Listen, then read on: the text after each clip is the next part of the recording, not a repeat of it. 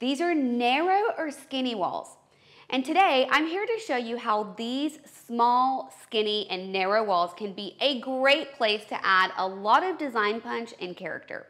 Mirrors, curly, swirly, fanciful, whatever inspires you, grab it. This is a perfect piece for a skinny wall. The second thing I love to look for are found objects that add a little bit or a lot of dimension on these walls. I found this barometer on an antiquing trip. This is a perfect piece to make this very small, skinny, narrow wall look beautiful, unusual, and amazing.